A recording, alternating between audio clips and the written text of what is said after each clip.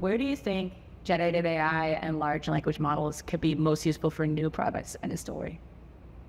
So we're excited about exploring all the things we can do with large language models.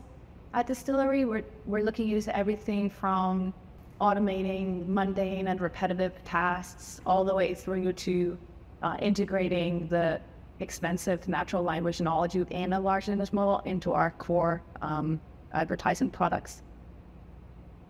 So are there any examples of that you can share? I do have an exciting example, actually. So we have a patented product called Audience Finder. And what this product does is it takes a campaign brief and it tells you which distillery behavioral audiences are the best for your campaign. And we do this by using a large language model to understand the text within the campaign brief. And then we use the behavioral data coming out of our audiences, not just the names of the audiences, but what the devices within that audience is, what their behavioral patterns look like. And then we can map from the perfect audience for you to the campaign brief that the advertiser provided. It's really cool to combine language and behavior in that way. Yes, we say it's very exciting.